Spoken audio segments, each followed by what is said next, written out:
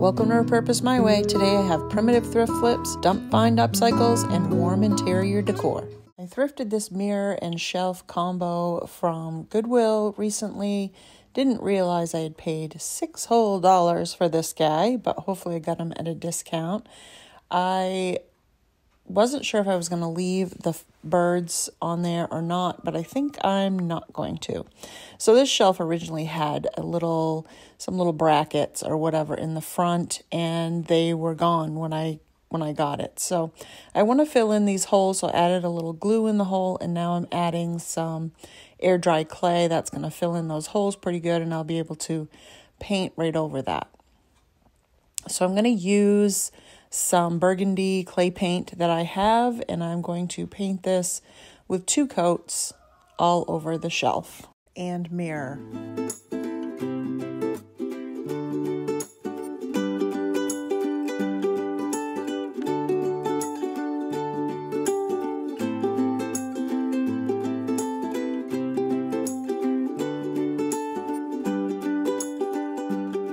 Now this paint does cover the mirror really well with the 2 coats, but if you wanted to get a really, really good coverage because you weren't going to put anything over the front, then you probably would want to spray it with some flat clear sealer to keep it from, the shininess will keep it from sticking really well. So I did not do that because I'm going to be doing a technique over the front of it.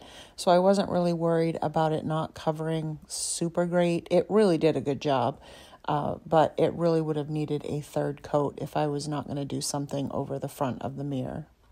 So I'm just taping off the edges because I am going to be doing a crackle finish over just the mirrored section. I'm going to be using some old school school glue. Nothing fancy. I have used Mod Podge before, but I find that the school glue works the best. I'm not sure what the big difference is that makes it work better for me, but I really like using the school glue. This glue was old and down in my craft room for a really long time, so it was kind of separated and watery, so I had to shake it up, actually warm it up because it's pretty cold down there. I had to shake it up and let it sit for a while, and it actually worked really well. So I just did a thin coat all over the glass area of the shelf, and now I'm taking some of my Repurposed white paint. It's not chalk paint, it's just regular paint that I get from Tractor Supply. This is an ivory, not a white actually. And I'm just going over with a fairly thick coat because I'm only doing 1 coat over this. You don't want to overwork the glue and the paint together.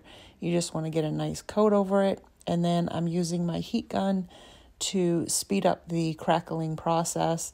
This works so well. I haven't done this in a really long time, and I'm glad I did it because I like the look on this shelf.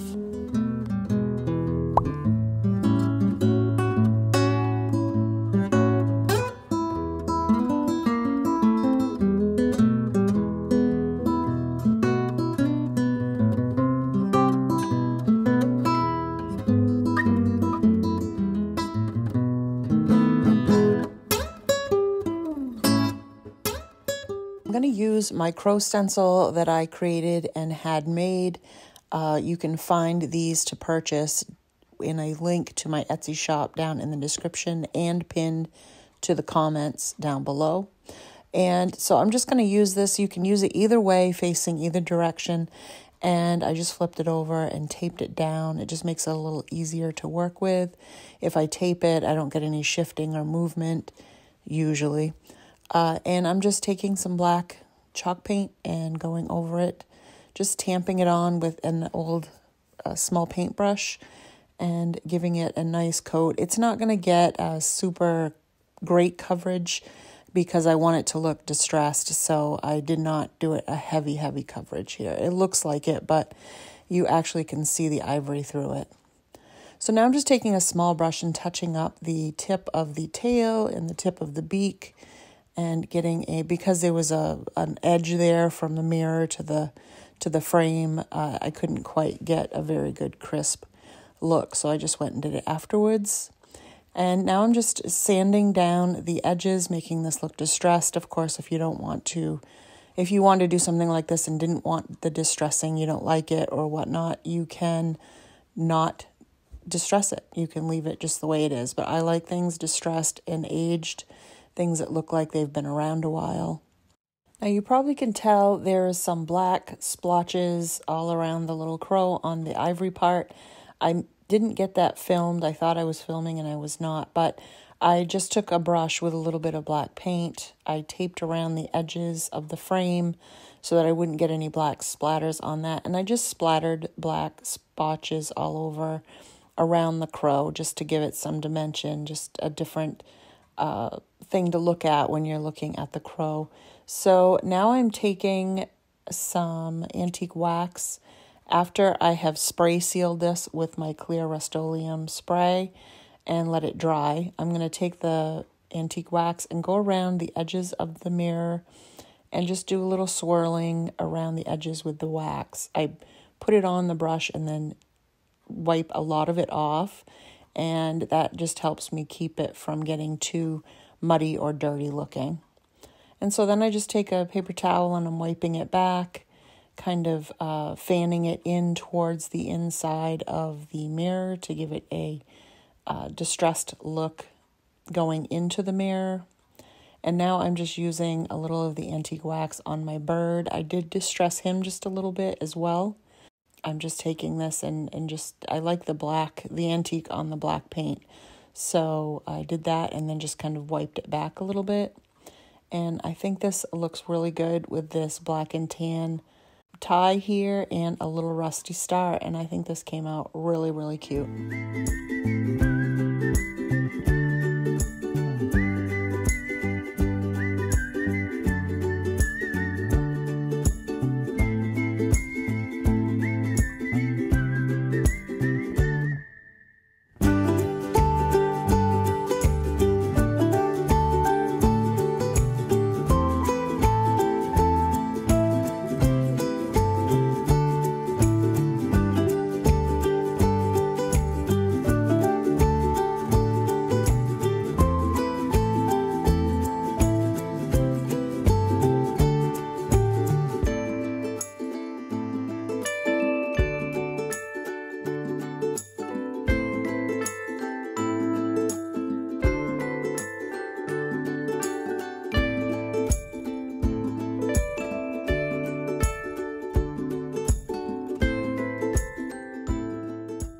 I love the shape and size of this cute little box from Goodwill. I paid a couple dollars for it, and it is just adorable.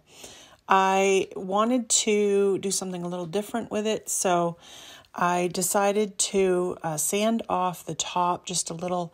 The paint on there was kind of sticking up, and I wanted to paint this piece and not put anything on the top, so I didn't want it to show through the paint. So after I sanded that down so that you wouldn't be able to see it through the paint, I painted over it with some of my burgundy chalk paint that I have. And I really love the hinges on the top of this box.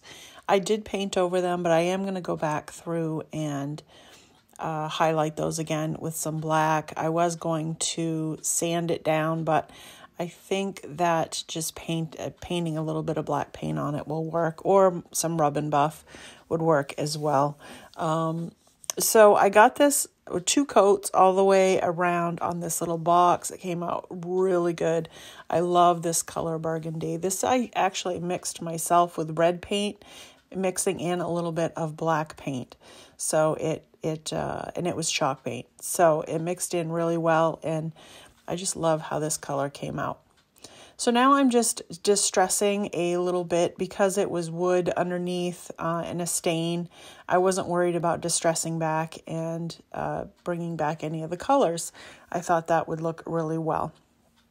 So after doing that, of course I had some raw wood there and decided I wanted to go along this box with some black paint. So I just had a little bit on a brush and just going along the edges a little bit and highlighting the edges, making them look distressed. This is going to be just a little primitive recipe box, nothing fancy, but I think it speaks volumes on just how simple looking it is. I'm going to try to get back to a more simple look to a lot of the pieces that I work on. I just really like how this primitive look is, and then you can add your color, your greenery, your pip berries, whatever you decide to create something even more interesting.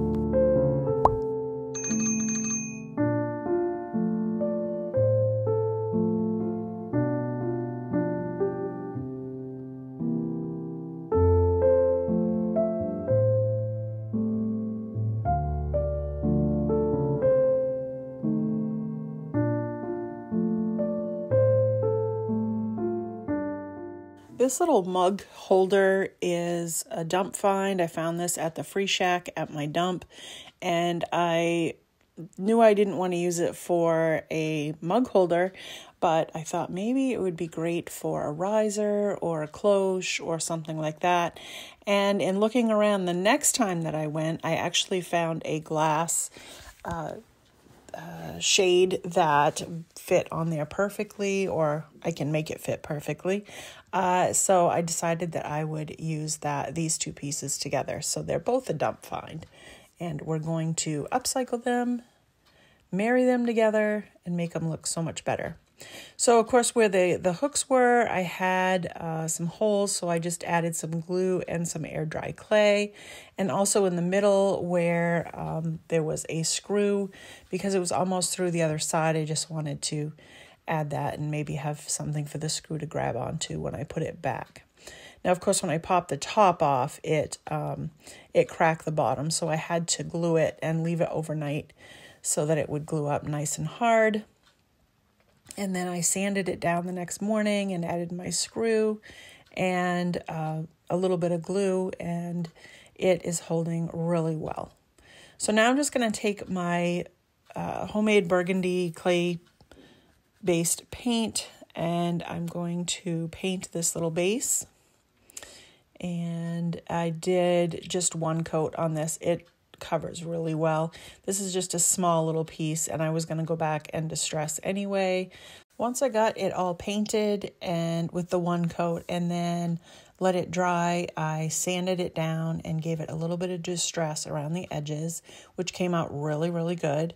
And then I spray sealed it with my clear Rust-Oleum sealer, and I think it came out really nice so far.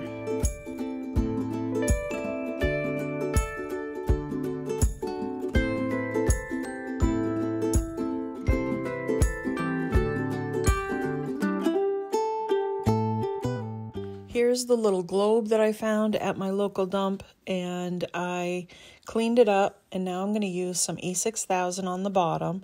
I'm going to leave a couple little spots that I can add my hot glue so we can get immediate hold, so I can finish up this project and we can let it dry later on once it's all done. So I just added the E6000 and hot glue and then put it over the top of this little stand.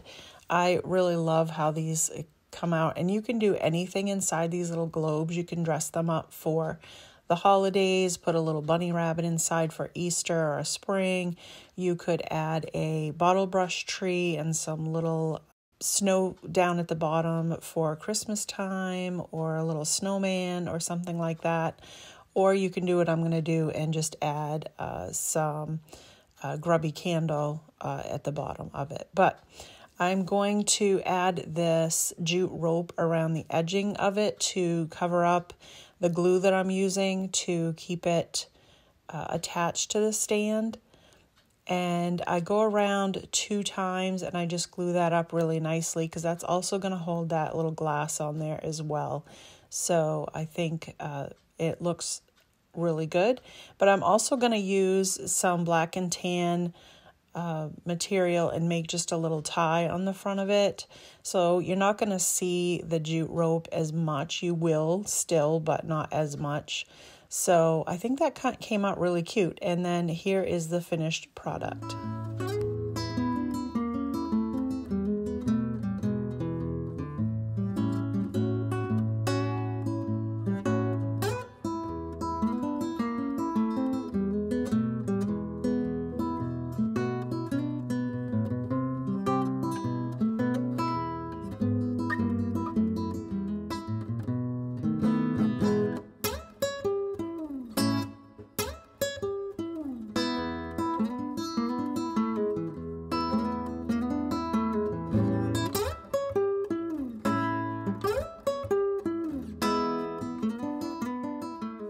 picked up this little faux cabinet light from my local dump. It was on the shelf in the Free Shack, and I noticed that the top was broken, but I figured I could either rewire it or, buy a new top and rewire it, or put a new candle in it. So in looking at it, I decided that I was just going to put a new light in it, and I had some little clip-on lights that I'll show you later on what they look like, but I'm going to use one of those in here. But this whole thing challenged me through this whole project. The metal pipe that goes down inside didn't want to come out. It didn't want to unscrew, and I knew that it could, but I just couldn't get it to. And I couldn't figure out how to get inside of this to get it out. I wanted it out. I just couldn't figure out how. And I finally took it down and clamped it into my husband's vise on his table. And as you can see, we had a struggle with this thing. I shouldn't say we. I had a struggle with this thing. While it was in the clamp, I was using my Sawzall to get that metal pipe off and trying to cut it. And when I did, I moved the little box, and the vise just like busted out the front of it. So I was like, well, that's just great. So I thought, well, maybe that's a blessing in disguise. We'll just keep going with it and see what we can do. I made the hole in the top a little bit bigger for my little clip-on light, and sanded it down, cleaned it up really good because it was very dirty, and then just proceeded to paint it. I'm going to give it 2 coats of, we're going to go with a theme here and just go with burgundy since I already have it out and my paintbrush is already dirty. I'm just going to go with it. So we're going to do 2 coats of this burgundy paint. I'm trying to cover up that green color, so it's just going to take 2 coats for that.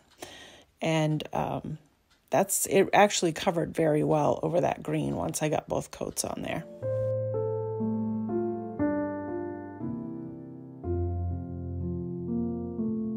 Here's the front that popped out of the little cabinet, and a piece of wallpaper that I had set aside, and it almost fits perfectly onto the little board. So I'm going to cut it down so that it fits to size, and then I'm going to take, even though it's pre-pasted wallpaper, I'm going to take some Mod Podge. It tends to stick a lot better, and I'm going to add that to the top of the front of my board, and then I'm going to stick the wallpaper border on top of that.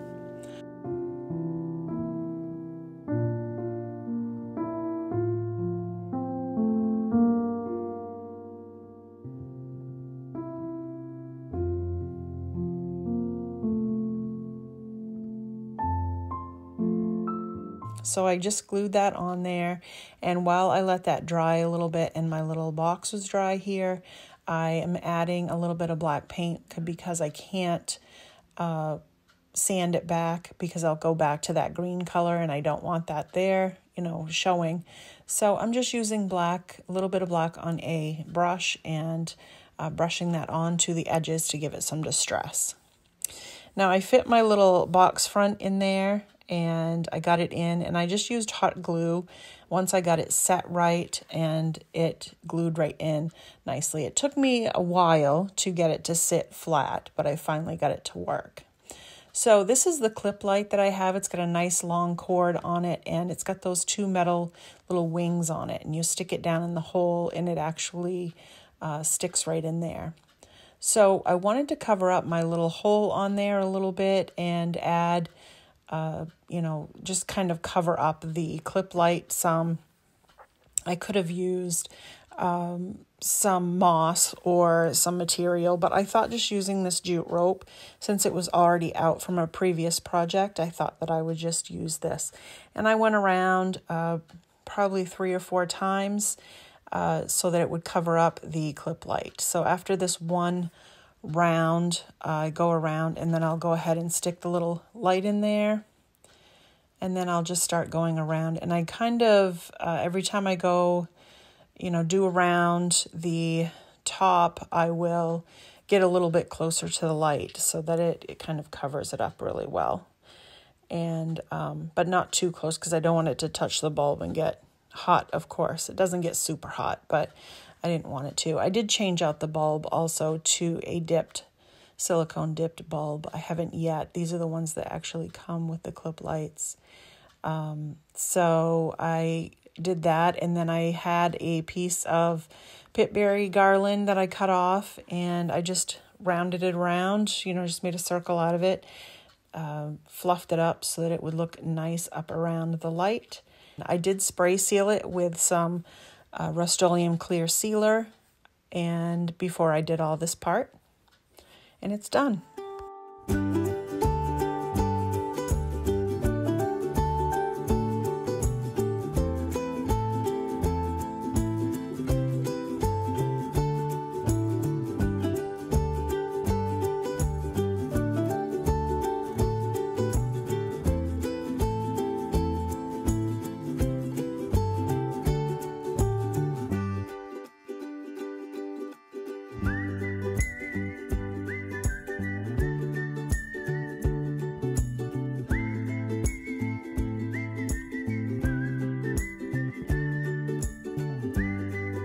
I hope you enjoyed my primitive projects today, my thrift flips and my dump finds. If you want to let me know down in the comments which one was your favorite, if you have one, that would be great. I'd really appreciate it.